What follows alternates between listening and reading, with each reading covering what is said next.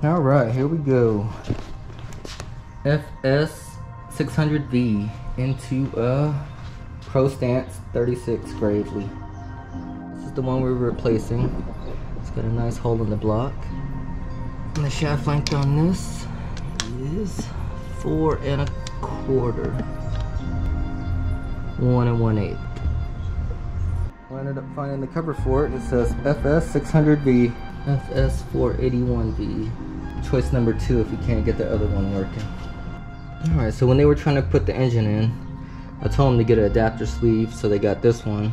It's 1 inch to 1 1/8. Same exact model number, FS600V, ended up having a 1 inch shaft and maybe 3 inches. I found this little adapter sleeve extender, and now the new shaft length is 4 5/8.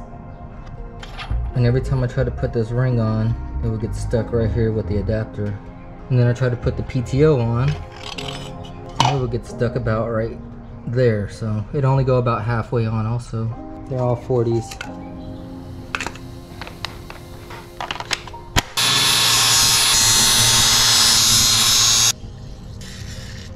WD, let's put it all together.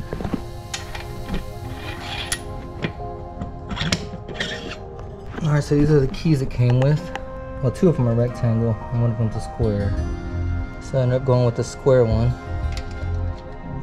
And it actually gets stopped by that. So there's no way you can go too far. And that's all of it together right there. So this freely spins. This one spins with the engine. 7/16 by 20 thread by 4 inches. So it should be 2 inches longer than the original bolt. Do this by hand so you can feel if you get to the end of the, see, I think I'm at the end of the threads already. Looks like about 3/8 of an inch. The bolt graveyard. Spacers. That one. It's about perfect right there. Perfect fit. Alright, that's how we're planning on running it. The way it's set up right now, you have to put the PTO on from the bottom, because this won't fit through that hole. Alright, and with the engine out, it's really easy to do the starter solenoid. It's a Home Depot starter solenoid. Alright, we're just going to go ahead and do the plugs now while we got a lot of slack on here.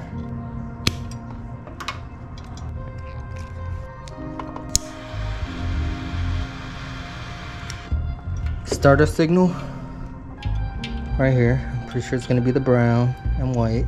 Ground. PTO. Maybe a resistor. Ignition and ground.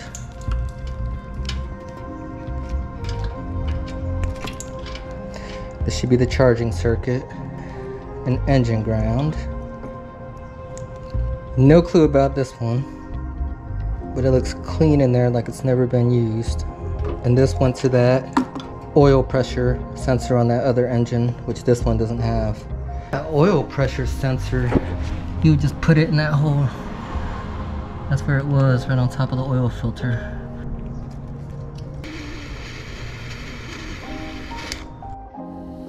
Diagram for it.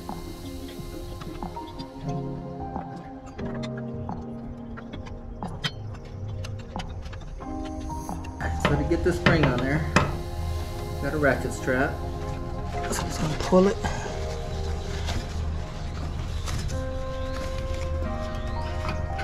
Push it down. Oh, she's heavy.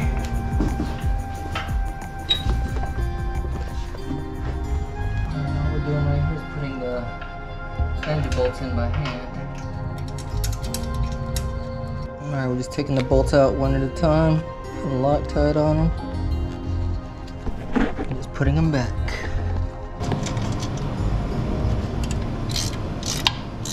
One side of the starter solenoid has to go straight to the starter. So we got 11mm here.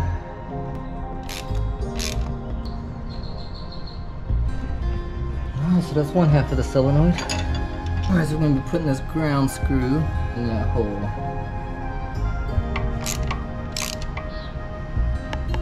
Alright, so this is the battery ground.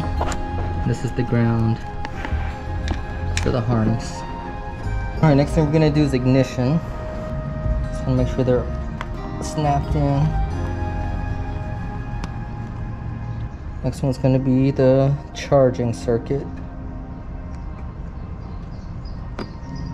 It's on there pretty solid. These go to the solenoid, the ones we prepped earlier. But on these, it doesn't matter which one's positive or negative. You can have it either way. Alright, so this is the charging circuit. Fuse, 30 amp, looks good. This goes on the other end of the solenoid. This is gonna go on top.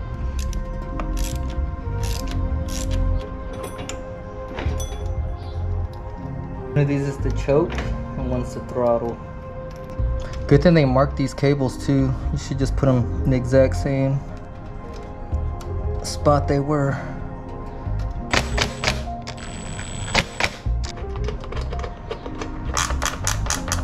$10.40 oil. It says 1.8 quarts, so we put a little bit under 2. Looks about right. Alright, so on the fuel, came with a new filter. So that's pretty good. The vent line is gonna go right there where it's capped off, and that's just for emissions. Right on there.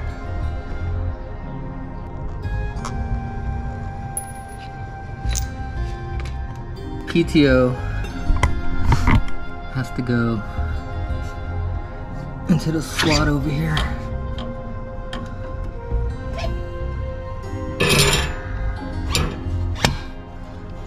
Alright, I've got to hold the key on it. I'm going to put the last pulley on. Right there. And then the bolt. And the bolt has the spacer, the washer, and that special washer, and some Loctite.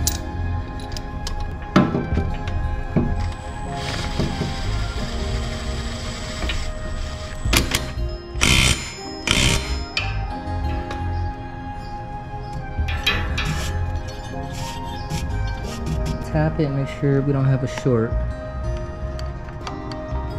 And that's popping. Looks like some kind of battery tie down goes there. I'll probably just zip tie it. We're gonna test the starter solenoid first and sort of prime the engine, get some fuel in it. Just pull the plug wires off. Fuel solenoid. PTO. And we're just going for cranking.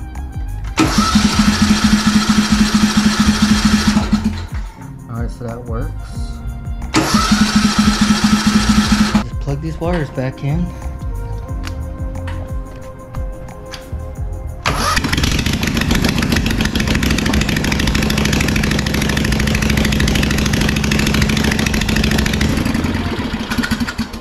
That's the oil light, this red one. If I ground it, you can see it coming on.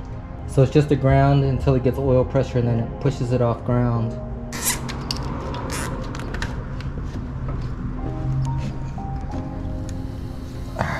And that's the battery hold down.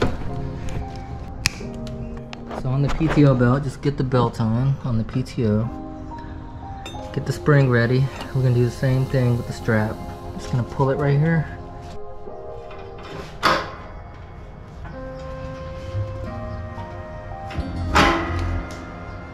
Alright, so the last belt is just for the hydraulics. It goes from the idler pulley to this bolt. Alright, we're just gonna clean up the exhaust a little bit. Alright, so these are the old ones. These are the new ones. This came with the actual engine in the bag. How to use short sockets, long sockets, medium sockets.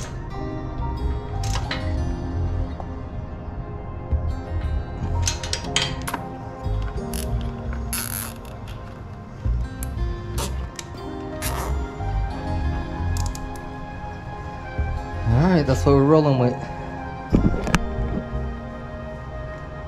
And if you see that, it says 1279. And we're gonna start it and see what happens.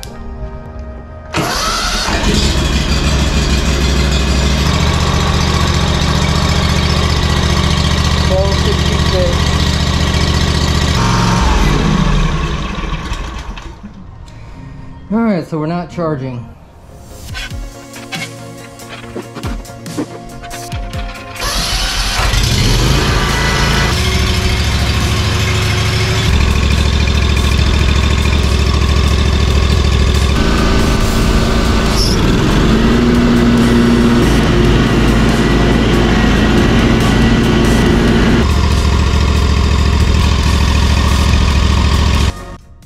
This has to be connected directly to the charging circuit.